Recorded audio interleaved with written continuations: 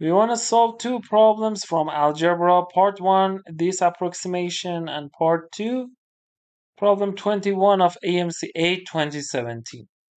We want to consider ideas of these two problems. If you want to solve more problems, want to learn more ideas, feel free to send message. My WhatsApp number in the description.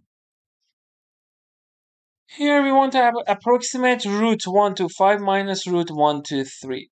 So I want to change it to plus and you will see why. Something similar to rationalizing, but when you rationalize you want to get rid of square root in the denominator.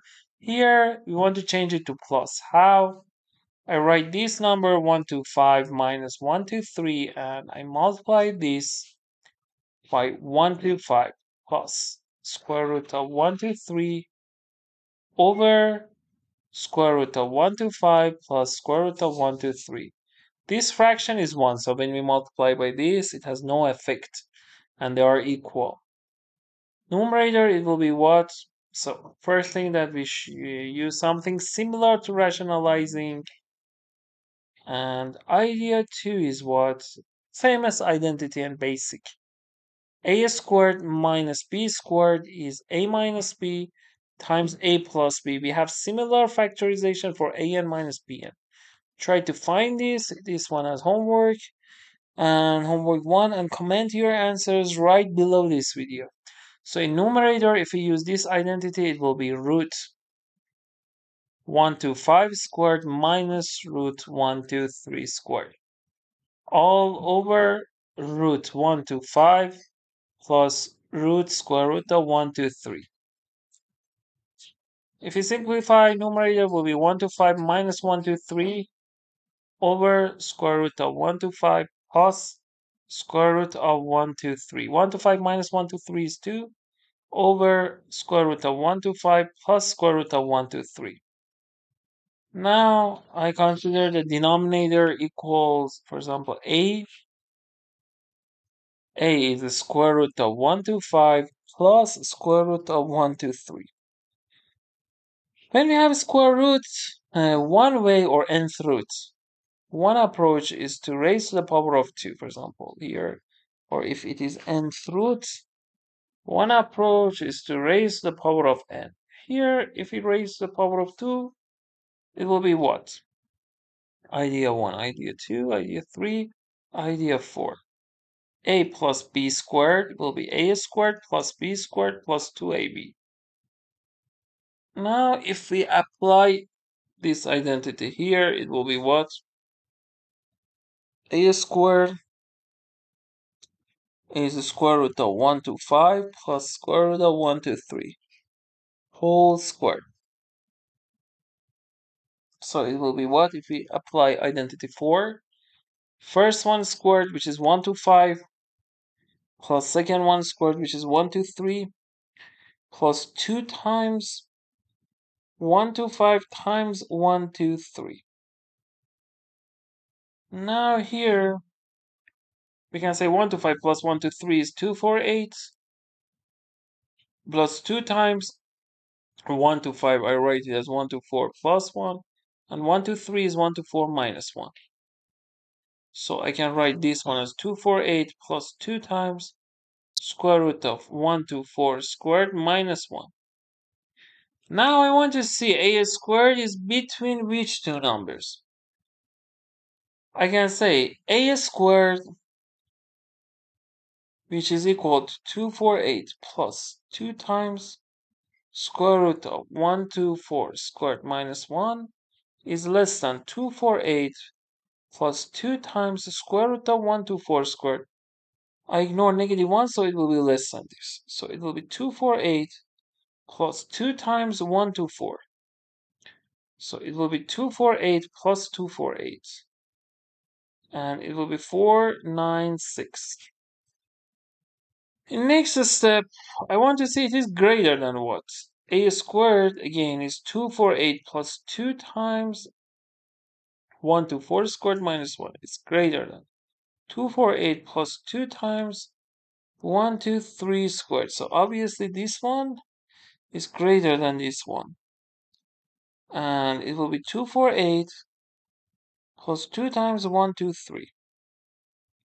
So it will be 248 plus 246, which is 4, 4, 4, 9, 4, 4, 9. So we can conclude a squared is greater than 494 and less than 496 here.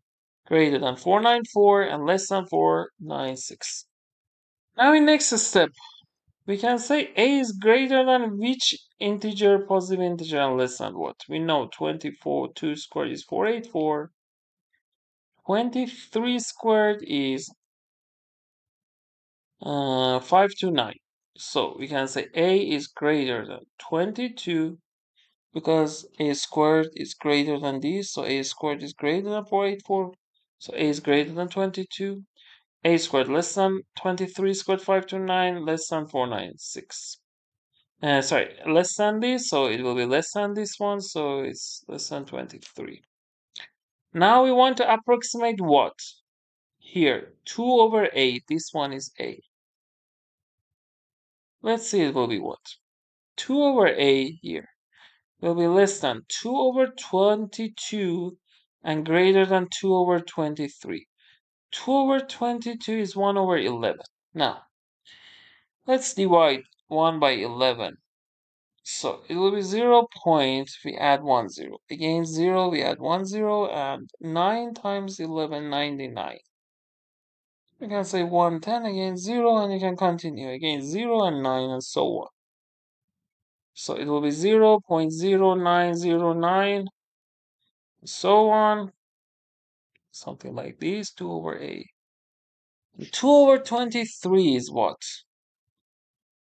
2 over 23. We add this, and it will be 0. Again 0, 0. So 6, 8. 8 times 3, 24. We have 2. 8 times 2, 16 plus 2, 18. So we have 16, 0, and then we can say 4, 5, 6, 7. 7, it will be 6. 6 times 3, 18. We have 1. 6 times 2, 12 plus 1, 13, and it will be 2, 5, 2. Okay, so it is greater than 0.086, something else. Now, we can say 2.a is greater than 0.086 because when it is greater than this, it is also greater than this, less than. We can say 0.0.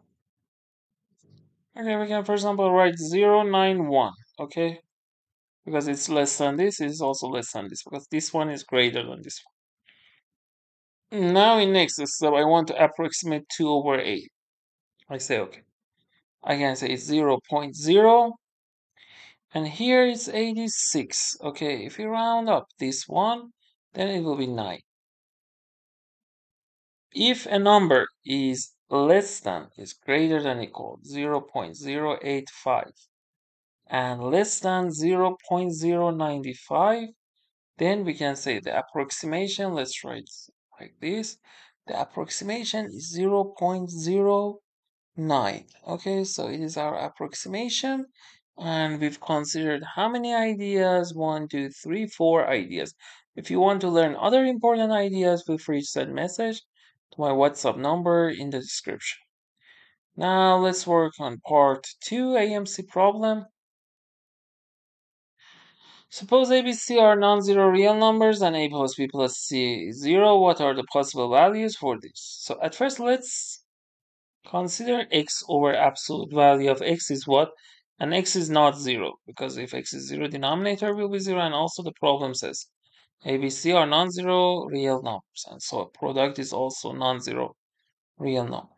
For this part, if x is positive, let me consider this, then it will be x over x, it will be 1.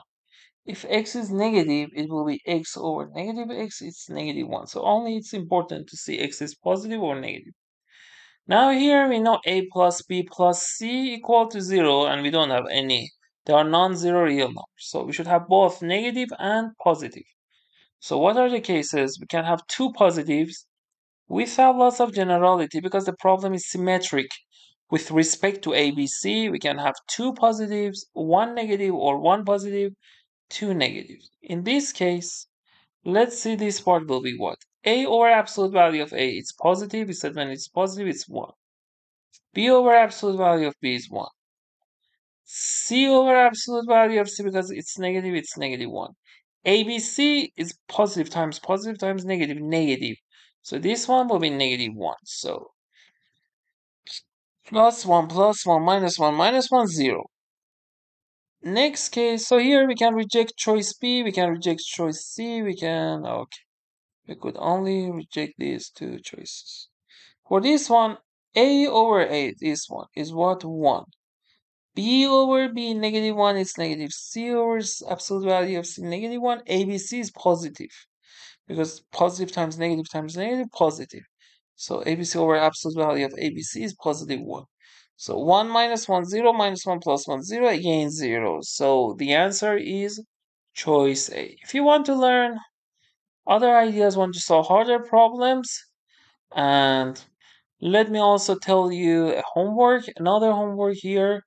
One homework was this one, an minus bn factorization is what? Homework 2.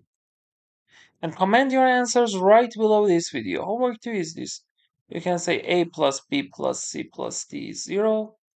Then a over absolute value of a plus b over absolute value of b, c over absolute value of c plus d over absolute value of d, plus you can consider again a, b, c, d over absolute value of a, b, c, d. Exactly. Solve this problem again. A, B, C, D are real, non-zero real numbers. What are the possible values for this? Okay, find all possible values of this and comment. As I said, comment your answers right below this video.